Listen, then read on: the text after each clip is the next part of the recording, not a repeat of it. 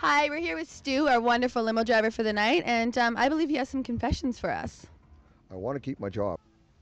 Everybody proceeded to get out of the limousine and go into the club. Now, this girl came walking back out because she wanted to have a cigarette. And so she's just wearing like a see through negligee and just little panties. Then she proceeds to tell me about her boyfriend in the back.